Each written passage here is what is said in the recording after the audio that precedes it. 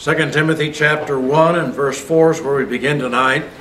That's in the middle of a sentence. I'm going to go back and read the first part of the sentence, which ended our study last week at this time. In verse 3, Paul says, I thank God, whom I serve with a clear conscience the way my forefathers did, as I constantly remembered you in my prayers night and day. Verse 5, longing to see you even as I recall your tears, so that I may be filled with joy. Now the first question is, what is signified by tears? What is Paul communicating by indicating that he remembers the tears that were shed by Timothy? I'm sorry? When he left Timothy to go to Macedonia. Okay, and it could have been any number of different occasions when they parted, but the real thought that is expressed here, I think, is the love that Timothy had for the Apostle Paul. And when Timothy's brought to tears to know that he's not going to see Paul for a while, that's got to be very meaningful to Paul, and Paul has never forgotten that. I think sometimes we forget how important our body language is. Sometimes we do a tremendous lot of communication by the expression on our faces, by the gestures of our hands, by the movement of our body, even by the shedding of tears. And tears is a message that sometimes can be misunderstood. I remember well, and I think I've told some of you this, years ago when I was preaching in a church in Missouri. At the close of the service, I was greeting the people as they were leaving the building, and one lady was approaching me, weeping, shedding many tears. And my initial reaction was, what has bothered her? Did I say something in my sermon that hurt her? I just knew that something was bothering her because of her tears. And I was wondering, how am I going to deal with this, and what does she need to hear from me? To my surprise, they were not tears of sadness or sorrow. They were tears of joy. I'll never forget it, because she heard something in the sermon that night she had never heard before in her life. And she said, that has changed my whole life. I've been living a lie, and now I know the truth. And I just am so filled with joy, I can't contain it. And it was expressed in tears. So tears do convey many, many different thoughts. In this case, obviously, it's a thought of love that enters Paul's mind as he remembers this. Now, did Paul ever refer to his own tears as proof of his love for others? If you've read that passage that I cite there for you in 2 Corinthians chapter 2 and verse 4, you know the answer is what? Yes, right. Out of much affliction and anguish of heart, I wrote to you with many tears, not that you should be made sorrowful, but that you should know the love which I have especially for you. The tears express the genuineness with which that letter was being written, and the way in which he hoped, by mentioning this fact, that they would receive the letter. In other words, here's somebody who's writing a letter. He really cares about what he's saying to them, and he hopes that they'll see that. When John wrote 2nd and 3rd John, both very short letters, he ended both of them the same way. In each letter he said, I have other things I want to say to you, but I'm going to wait till I see you face to face. Don't you understand why? Because there's some things that are best expressed by looking at people, hearing the tone of your voice, seeing the expression on your face, observing the response of the one to whom you're speaking. Are they understanding me? Do they have a question mark in their mind? All this is the advantage of person to person. But other times we simply have to rely upon the printed page. That's what Paul is doing here. How does Paul express his love for Timothy in this verse? What does he say that indicates he really loves him? Longing to see you. I think the emphasis upon the word longing. This is something that would mean so much to him. He has such a strong desire to want to be with him. Paul really likes Timothy, and I'm sure that Timothy feels the same way about the Apostle Paul. Paul knows that Timothy is a trusted young man, and he's trusted him to be the leader in the church in Ephesus to get things going right. But he would so much like to be there in person with him, just to see how he's doing and to see the way in which he's understanding what Paul has been writing to him in these letters. Number 4, do we know when Timothy shed tears? Well, we've already suggested that it could have been any time when they might have parted one from the other. Let me mention one other thought. In Timothy's hometown, how was Paul treated? Anybody remember that? They took him out of the city and left him there for dead. He did not receive a favorable treatment at all. And when he was left outside the city as dead, I think that on that moment he saw how Timothy had reacted to that. And I think that maybe the tears that Paul saw on that occasion, when Timothy was so hurt, when he saw the rejection that had been the experience of Paul and the suffering that he was experiencing and the way that people just simply walked away and left him laying there. Number 5, Paul uses filled no less than 23 times in his writings. What filling is he speaking of in this verse?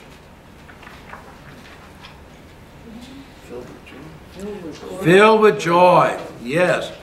I think that joy is when two people get together that have been apart and they just love to be together. That's a very joyful moment. We know all of that by experience ourselves. So Paul is expressing a very personal thought here in this particular verse as he keeps alive that close friendship and relationship that he and Timothy have together. Verse 5, I'm mindful of the sincere faith within you. He's saying this now about Timothy, which first dwelt in your grandmother Lois and your mother Eunice, and I'm sure that it is in you as well.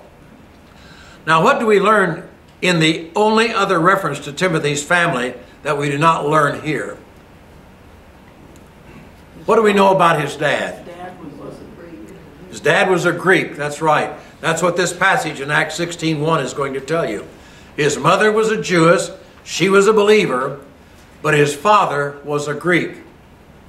Now, do you know what Paul did to Timothy when he took him as a companion in his missionary journey? That he did because he grew up in a family where his dad was a Greek? Circumcised him. Circumcised him, that's right. If he had had a Jewish father, he'd have been circumcised in infancy. But that was not the case, and he was strongly influenced by his mother and grandmother. And Paul then realized that if he's going to work among the Jews, so there'd be no problem created by this, he didn't do it because it's necessary, but he did it as a matter of expediency. What does it mean to do something as a matter of expediency? What does that mean? Something, yeah. So they won't get caught up on that. Yeah, it's a case of where you try to do everything in such a way that it won't be embarrassing to the other person or it won't turn the other person off, that it'll make it easy for you to communicate with them.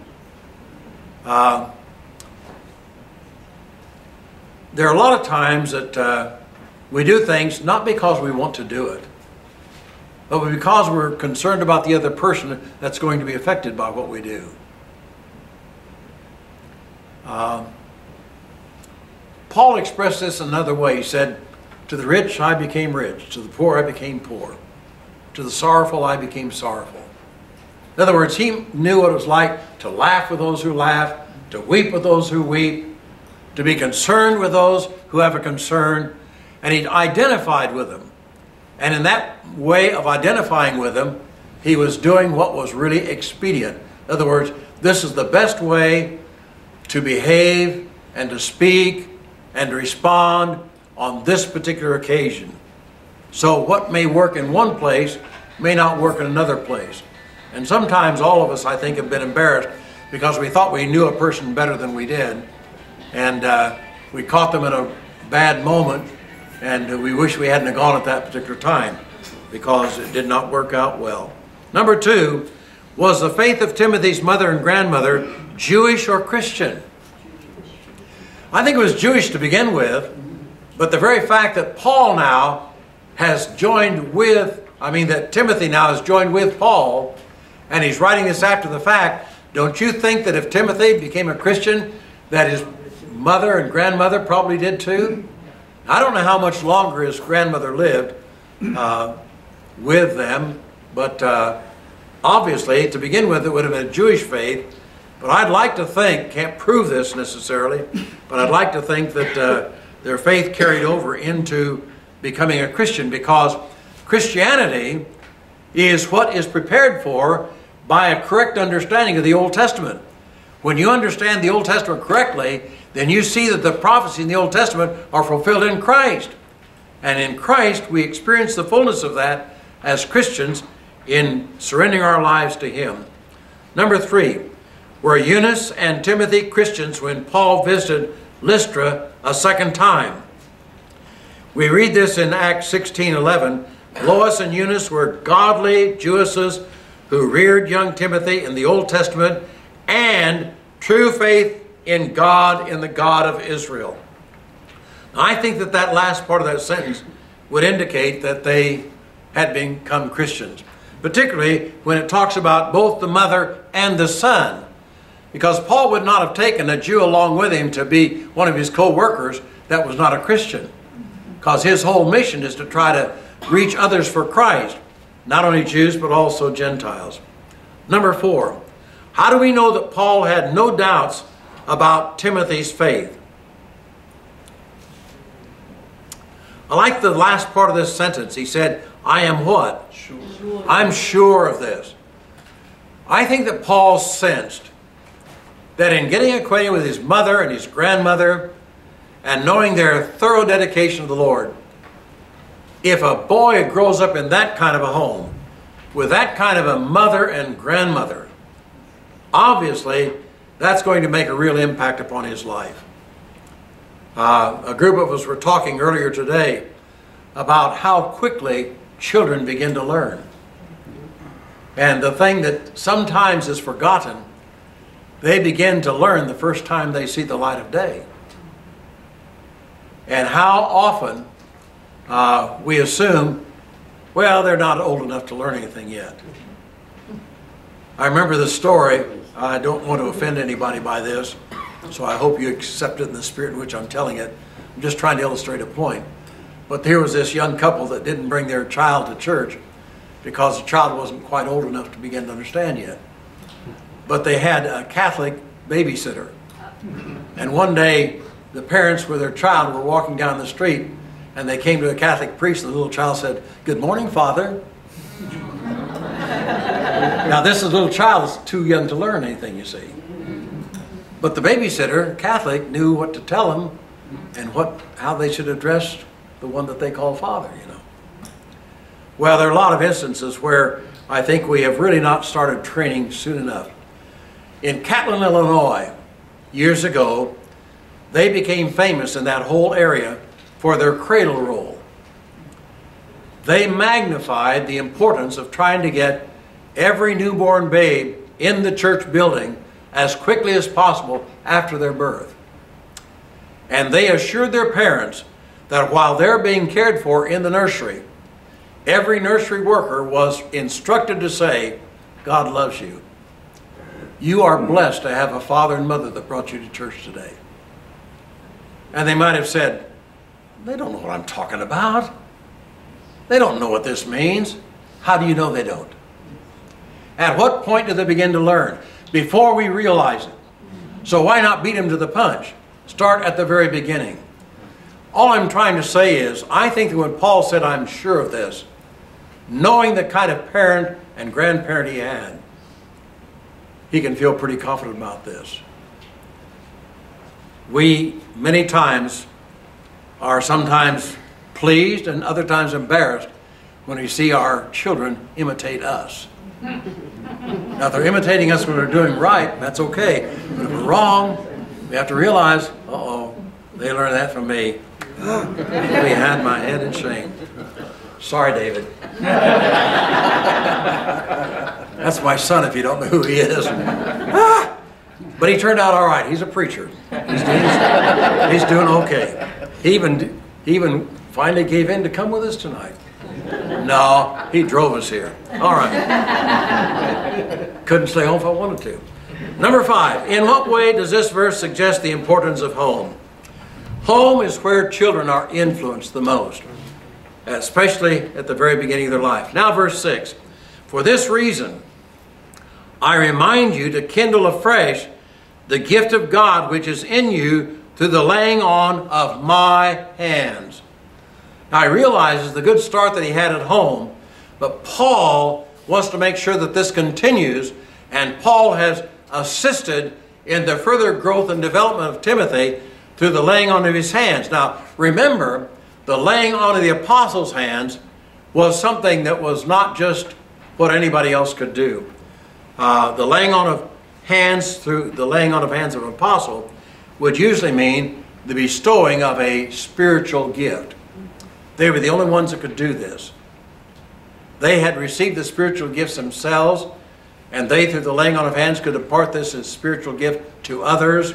A classic example of this is in the 6th chapter of Acts, where 7 men of good report and full of faith were selected to help meet a need that was not being adequately met. That is, some of the Grecian widows were being neglected in the distribution of food and whatever else was necessary to care for them. And so they chose these 7 men to make sure that they were not neglected any longer.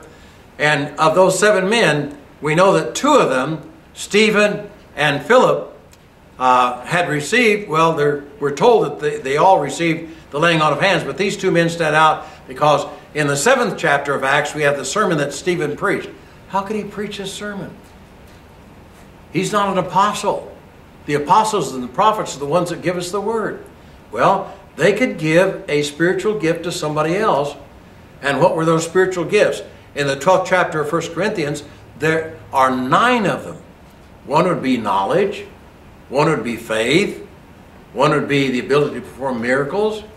One would be the ability to make discernment between right and wrong, true or false.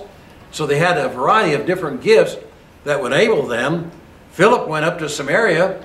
There was no apostle up there. When he went up there and began to preach. Obviously, he must have had the gift of prophecy and the gift of knowledge and the gift of faith to be able to do what he's doing, and was very effective at it. In fact, so effective that God says, you've done a good job here. We'll turn this over to somebody else. I want you to go down to the Gaza Road. There's a man going back to Ethiopia that he is reading the Bible, and he needs the instruction that you can give to him. So Philip was able to be that man before the Bible was written, the New Testament was written, rather, because he had received the spiritual gift. So that's what we're talking about here. Now, why do we not know what this gift of God was, other than it was a spiritual gift and an apostolic gift? Why do we know what it is? Because we're not told. That's a pretty good reason, isn't it? The Bible does not tell us that. Now, is there any clue with regard to what the gift of God might have been? I think that there is. I think it's the next verse. Just hang on to that thought, and then you can come back and answer this question when we look at the next verse. Number 3, is this gift the same as that mentioned in 1 Timothy chapter 4 and verse 14? The answer is no. In 1 Timothy, the gift that was given by, the laying on of hands that Timothy experienced in the 1 Timothy letter was done by the elders. So the laying on of hands there would relate to his ordination. And we learned this over in the 13th chapter of Acts in verse 1. You remember when they're getting ready to send Paul and Barnabas out? What did the leaders of the church do? They laid their hands on them. They prayed. They fasted. They sent them on their way. An ordination is just simply a setting aside of people for a special work. And this is the way that publicly the elders would pray. They'd lay their hands on them, establish a contact. These are the men that we are praying that God is going to use in a very wonderful way as they leave Antioch of Syria, and take the gospel to other countries around the world. which they then did. Now, could Paul have laid his hands on at that same time to equip Timothy, to equip Timothy for his work in the Lord? Yes, he could have. We're told, though, in 1 Timothy that it was the elders that laid their hands on, so it wouldn't refer to that gift. It's a gift that he gave as an apostle. So men cannot do this except those who are apostles. When the last apostle died, and when the last person upon whom an apostle laid their hands, what happened to all the spiritual gifts? They're gone. They're gone. Are we inadequate today because we don't have them? What do we have in place? Scripture. That's right. And we're going to learn before we finish studying this book that all Scripture is inspired by God and will thoroughly furnish man unto every good work. So everything that a miracle does, everything that faith does, everything that discernment does, everything that knowledge does, everything that needs to be done is in the Word of God. And we need to recognize that. Number 4, does this verse suggest that Timothy had lost his early enthusiasm? Maybe, but I doubt it. I think he just wants to keep the fires flamed, the flames fired, or fanning the flames. Maybe I'll get this right pretty soon. Fanning the flames. That'd be the better way to say it. I think that's what he's doing here, just wanting to make sure that that he keeps the fire burning at full blaze. All right, now number 7, I think, is going to help us to answer the question I asked earlier. Is there any clue as to what the gift of God may have been? In verse 7 he says, "For God has not given us a spirit of timidity, but of power and love and discipline." Kind of sounds to me, in light of that verse, that Timothy needed a little bit of help. And whatever the gift was, he gave him the gift that would recognize, here's a man that has a little bit of a challenge dealing with shyness. Actually, I don't want to try to minimize how serious this is. This word translated timid or timidity is the same word in another Greek form, spelled almost the same, that is translated coward. Now, sometimes we refer to people who are afraid as being cowards, don't we? Folks, there's nothing wrong with being afraid. But if being afraid keeps you from doing what God expects you to do, then it becomes very serious. And how do we know that? Well, you come to the last part of the book of Revelation, and it talks about all those that are going to be lost eternally. And it talks about the liars and the adulterers and the murderers. And in that same group of people, it talks about the cowards. So Paul is particularly concerned about this problem of cowardice. Now he's saying that when you serve the Lord, God is not going to give you any kind of a gift. He's not going to keep you out there in a place where you're going to be so shy that you're hesitant to even let anybody know you're a Christian, or to talk to them about what you know about the Lord that they need to hear from you. Now, some people are naturally more outgoing than others. I'm sure that's true in our group here tonight. There are some people that are more quiet than others. And there are some people that are more reluctant to speak than others. And sometimes it's because of a degree of timidity or shyness that we have a little bit of trouble speaking. I think that Timothy may have been of this nature a person growing up. But now that he's out there preaching, let me go about this another way. Having gone through Bible college myself and then teaching others going through Bible college, I have witnessed many young men that stand up and preach their first sermon and they are scared to death. I didn't know that knees actually knocked until one day I actually saw them. They knocked. I mean, those old legs are just, whoo, man. That's terrifying. Guy was scared to death. I remember one of my classmates got up to preach his first sermon, and he looked out and said, I forgot everything I was supposed to say. He sat down. Well, poor fellow, man, we really felt sorry for him. But he got up and tried again later on and got through. Sometimes it's not easy. For some people, other people it's a little bit easier. I think that Timothy probably needed to have a little bit of encouragement along this way and said, Timothy, you need to know this.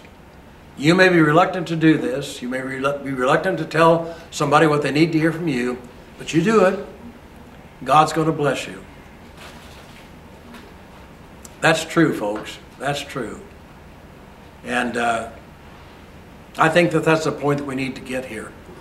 I was talking to a lady about a month ago that confessed to me that she just was too shy to tell anybody else about Christ. And I thought, well, I need to help you in some way. And so I tried to at that time. I'm going to be given another opportunity to do it sometime next month, I think. But we need to recognize it was not easy for Jesus to go to Calvary. But he did. And he had the power to say, you can't do this to me. But he didn't say it. And he knew before he ever got there how horrible the experience was going to be. He perspired great drops of perspiration that were likened unto drops of blood. Praying there in the middle of the night, knowing what faced him the next day. Was that easy? No.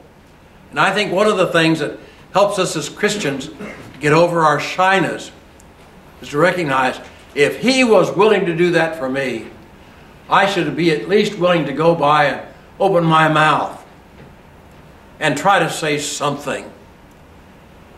And let me tell you something. I've told you this before. I'll not repeat some of my previous illustrations, but I just want you to know, people can tell when you're talking to them, are you for real or not? And they'll sense your shyness. You probably won't be able to hide it. That's okay. You're doing it. And they're on your side. And they're probably going to pay a lot more attention to you than the person who's very glib. Like, hey, this is just a breeze. Words just roll, you know. They think, man, he's a professional. I don't need to pay attention to him. Sometimes our shyness can be our greatest advantage. So Paul is encouraging this man, this young man that may have a little bit of problem along this. He said, God has not given us a spirit of timidity. Why would he say that to Paul? I think that was a problem. And I think he's trying to correct that. But he said, what he has given us is a spirit of power and love and discipline. My, how important that is. So the meaning of timidity is cowardice, shyness. The temptation to let fear stop you in your tracks.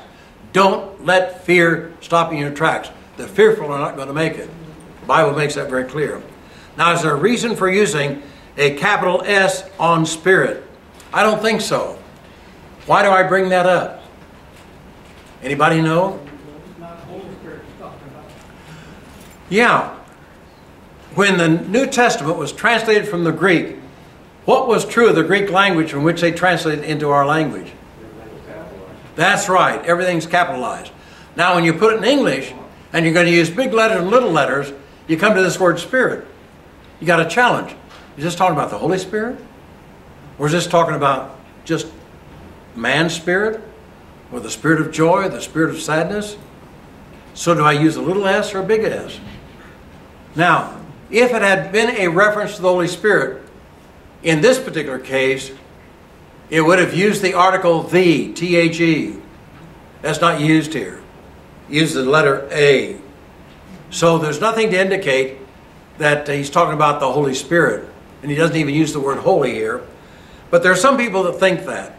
I personally think the little s is correct, but I wouldn't want to argue with a person that disagrees with me. Because if you're talking about the Holy Spirit, obviously the Holy Spirit is not going to make anybody timid. But I think he's talking about the Spirit that he has that's a result of what God has done for him by the Holy Spirit. In other words, when the Holy Spirit came into your life and when the gifts of the Spirit are yours, these gifts are not given to you to make you shy. They're given to you to make you powerful and brave and bold. Now, is there any room for cowardice in Christianity? No. Not at all. What is the great antidote to fear? Trust. Believe in God.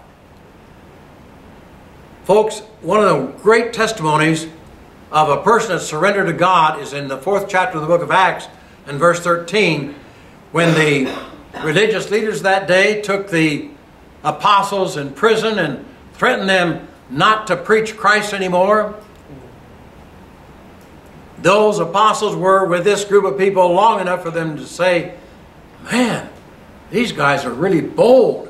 They are really courageous. And they said that particularly of Peter and John, and they said, they must have been with Jesus. And that's exactly right. Being with Jesus, they realized Jesus did not let anything become a barrier for him to be a witness to them, to talk to them, to tell them what they needed to hear.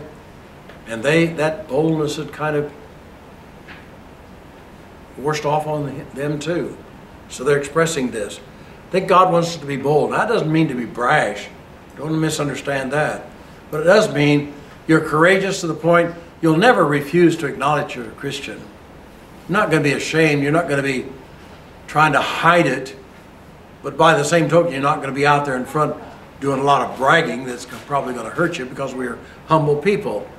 Now, in what way does this verse define the particular manifestations of the indwelling Spirit which Paul wants Timothy to demonstrate? These 3 words, power, love, and discipline, is what Paul wants Timothy to make sure that everybody else sees in him.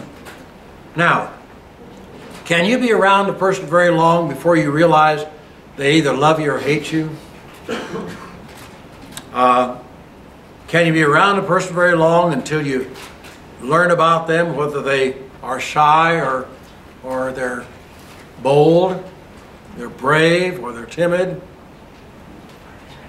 In other words, Paul wants Timothy to realize when the Holy Spirit is working in your life, as he does in the lives of every Christian, he encourages us to be a good witness.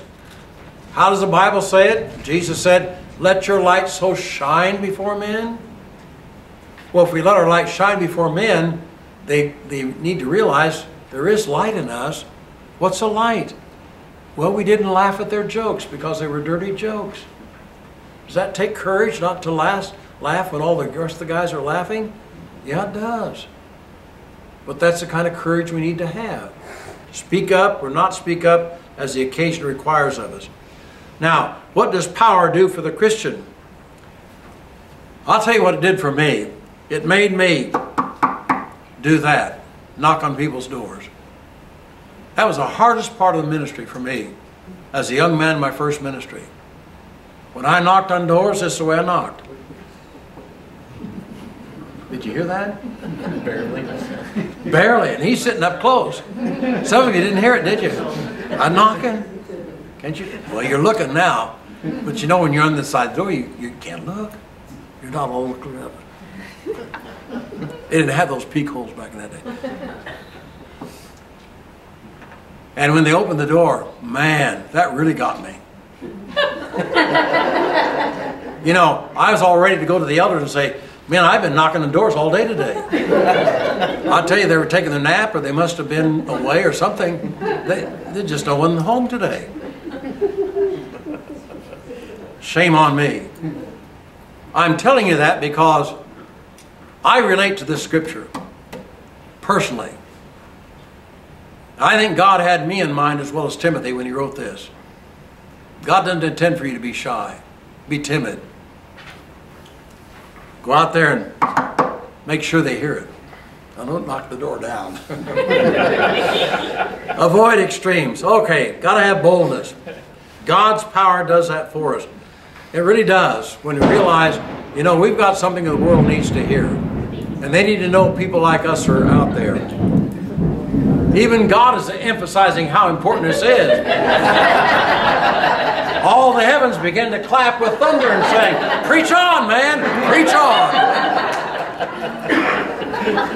Are you listening, folks? God just woke you up. Now I've got an audience. All right, number 9. How do all Christians have this power and love and discipline? Only by the Holy Spirit. And when did we get the Holy Spirit? At the moment we were baptized, our sins were destroyed, forgiven, wiped away, washed away, removed. At that same moment, the Holy Spirit moved in. And now, in this body, which is my home that I live in, I'm not living alone anymore. Somebody else is living in there with me. Is there a difference between living alone and living with somebody else? Absolutely. Do you have to be concerned about the other person that you're living with? Whether you want to or not, you better be. This other person that just moved into your home, you know what he's going to do? When you start to say that thing that isn't true, he's going to say, hey, I'm in here. We don't talk that way with me around here. What's he saying? You don't tell lies anymore. You know better than that. I'm here to remind you of that. And every time we have a little bit of problem, the Holy Spirit's nudging us. How does he do that? Through the Word. What is the Word? It's the sword of the Holy Spirit. What do you use the sword for? Stab him. Cut with him. Pierce. Whatever is necessary. And when you read the Word, there are some things in the Bible, when you read it, it ought to scare you to death. It ought to shake you out of your boots. Because it's telling you something that you've been wrong. And you need to straighten up if you're going to be the person that God wants you to be. That's what the Word does for us. That's why, folks, every one of us needs to read the Bible every day. Need to pray about it. We need to try to put it to practice in our life. And every time we read the Bible and just step back a moment and say, wow, what did he just say? And let that soak in. You know what's happening? The Holy Spirit is working in your life. And he's using that sword to say, I'm cutting off a part here that doesn't need to be on here anymore. Let's get rid of that. So whack away with the Spirit's sword. Cut that off. Clear the path for you to get down the right path. That's what he's using that sword for. So it gives us direction. It gives us protection when anyone threatens us or makes fun of us. It gives us boldness. So the indwelling of the Holy Spirit is that which is going to discipline our lives. It's going to help us have power in what we do and to manifest in all things love. Verse 8. Therefore do not be ashamed of the testimony of our Lord and of me his prisoner, but join with me in suffering for the gospel according to the power of God. My, what a follow-up. Where is Paul when he writes this letter to Timothy? Prison. He's in prison. He's not going to get out of prison. He knows that. Before we get through this letter, he's going to make it very clear to us that he knows that he's going to be killed very, very soon. While he's in prison, he said, I don't want you to be ashamed of me. And by the way, sometimes I think we forget this. What was one of the big obstacles that the early Christians had in spreading Christianity? You're talking a man that was killed as a criminal. He was, you know, put on the center cross between two other criminals as if he's the worst of all of them. A man that the government put to death. And you're following that dead man? No, we're not. We're following that dead man who's very much alive. And the resurrection was the key part. Death played a very important part. They're going to tell the whole story. That's the good news. Yeah, there's one part of the story that doesn't look right. But when you understand why it happened, then it becomes very right. And it proves that the devil, using his greatest instrument, which is death, is conquered by a greater instrument, which is life. So, it's not easy to testify for the Lord. It wasn't easy for them in that day, and particularly when they were put in prison. And here's a preacher who was put in prison again and again and again. Not because he was doing something wrong, but because he was doing something right. I'm afraid that there are some scriptures that we have not well understood, because I think I'm fair in saying most of us have had it pretty good. But Jesus made it very clear. He said, if you follow me, expect to be treated the way I was treated. If they persecuted me, expect that they're going to persecute you. Has that happened through the years? Yes, it has. Is it happening today? Yes, it is. In various places, in various ways. Have you ever had to suffer for the cause of Christ? Has anyone ever tried to embarrass you publicly because of your Christian stand? Has it ever alienated you from a neighbor or a friend because you dared to be a Christian? You weren't mean-spirited, but you just honestly could not go drinking with them. You could not go gambling with them. You did not laugh at their dirty jokes. You didn't use the filthy language that they use. And they kind of shunned you. A form of persecution. Are we willing to do that? Sometimes people try to avoid any type of suffering at all. That's not what it's all about. He said, don't be ashamed of the testimony of our Lord and of me, his prisoner. Join with me in suffering for the gospel according to the power of God. Now, whose prisoner was Paul?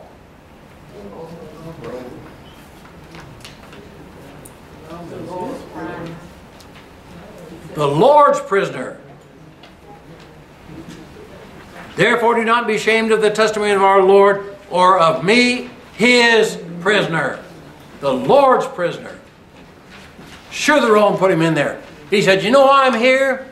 It's not because of any power of Nero. It's the power of God. That's why I'm here.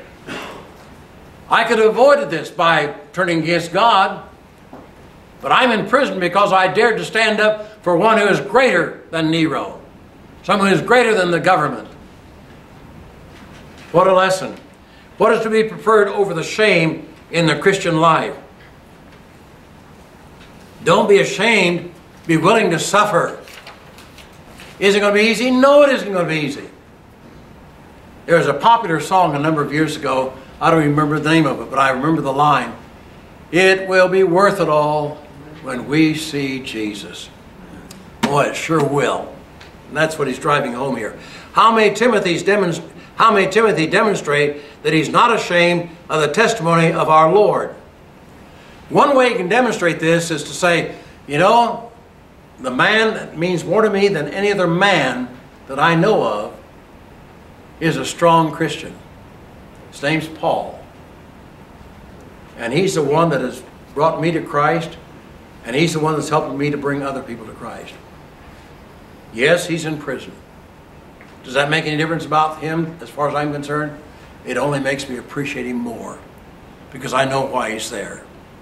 He had the courage to stand up for what is true. That's what Paul's saying to Timothy. I want you to not be ashamed of me. I want you to be empowered by that. I want you to see in my example that I wouldn't be here if I'd been timid and been unwilling to stand up for the Lord. But I am willing to suffer. Now, are Christians ever in a position that they are proud of Christ but ashamed of his people and embarrassed to be associated with them? I'm afraid that happens at times. What three areas are suggested in this verse in which Christians like Timothy may be tempted to feel ashamed? To begin with, they may be ashamed of the name of Christ. They don't want to be identified with the people of Christ, nor do they want to be identified with the message that Christ wants us to teach to the world. I think it's Peter who tells us in his letter that we ought never to be ashamed to be known as Christians. Folks, Christian is a beautiful word. It's a meaningful word. It's just simply of saying we belong to him. It's so important. And so if we're ever in an assembly and people want to know if we're Christians, don't say, well, I hope so, or I think so. No, no, no, no. You know you're a Christian. If you obeyed the gospel, you are a Christian. If you're remaining faithful to Him, you are a Christian. John R.W. Stott says, we are all more sensitive to public opinion than we like to admit, and tend to bow down too readily before its pressure, like reeds shaken by a wind. What do the Scriptures tell us with regard to shame? Two scriptures I want to call to your attention. Romans 1:16, Paul said, I'm not ashamed of the gospel. I'm not ashamed to tell you everything that there is to know that I know about the Lord Jesus Christ. I know some people rejected Him. I know the government crucified Him. I'm not ashamed of Him because He's not the person they tried to make people believe that He was. Furthermore, I want you to think about Mark 8:38, where we read, whoever is ashamed of me, this is Jesus talking, whoever is ashamed of me and my words in this adulterous and sinful generation, the Son of Man will be ashamed of him when He comes in the glory of His Father with the holy angels. Woo! That ought to put the fear of the Lord in you. The Lord's going to come back. Is He going to come back in a time when you're not expecting Him? Well, the Bible says He's coming like a thief. You don't expect the thief, but He comes. Will He find you in a moment when you were a coward? When you were ashamed to be known as a Christian? To be known as one who comes to a study like this? Who associates with Christians? Who stands up for Christian principles? A serious thing. What conditions prevailed in the year 64 AD that would make it a temptation to be ashamed of the gospel? This was the year that Nero set Rome on fire. And he blamed the Christians for it. Transferred the blame. Well, if people are made to believe that they're to blame, then you might think, I don't want anybody to know I'm a Christian, or they might not think well of me. Better think twice when you read what the Bible has to say on that. Number 8, what is the testimony of our Lord? It's the gospel. It's what you read in the Bible about Jesus as you share with others. What did loyalty to the gospel and to Paul mean for Timothy? It meant loyalty to a man who was regarded as a criminal, because Paul wrote while he was a prisoner in a Roman prison. Now, what is stronger than all suffering? The power of God. This is what makes the witness of a martyr so very important. The power of God, the power of truth, the loyalty to God in their life is so strong, I will die rather than renounce my faith in God. 2 men, downtown Oxford, England. To this day, there's a cross mark in the middle of the street. I walked out there one day to look at that cross mark, and I just stood there for a moment, knowing that I was standing where 2 men, Ridley and Latimer, were tied up, doused with oil, and burned to death as a public demonstration.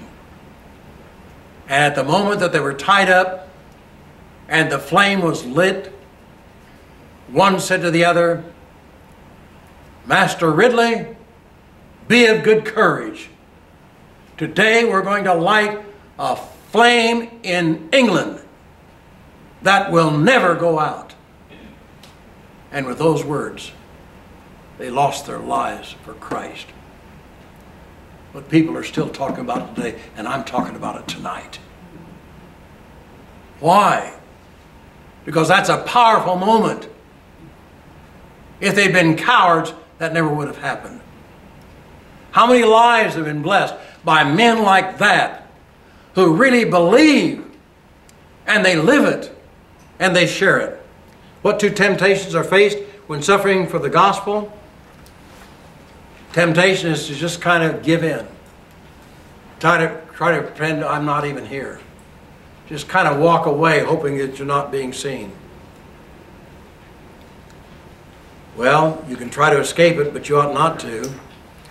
But another mistake you can make is you can go out looking for trouble when you don't need to look for it. There are some people that have what we call a persecution complex. They're just looking for trouble and say, hey, notice what a good Christian I am because I got myself in trouble. That's to miss the whole thing. Miss the whole thing. Father in heaven, time passes so quickly when we're in your word. Thank you for these wonderful people who are here tonight. Thank you that even the rain that you bless us with to clean the air that we breathe, to nourish the soil that provides the food that we eat, and the beauty of your creation. Yet it was not a hindrance for us all to assemble to study your word. God, I am blessed to be privileged to be in an assembly like this. I thank you for every person who's here. I know for some it was not very easy to get here. But here we are. And what a joy. What a blessing. And God, help us to not forget what we talked about tonight. Tomorrow, the next day, maybe even later tonight, we might be placed in a situation where somebody needs to hear from our lips something about you. If that moment comes our way, help us to speak up. Help us not to be ashamed. And help us to rejoice in an opportunity to share you with others. I pray in Jesus' name. Amen.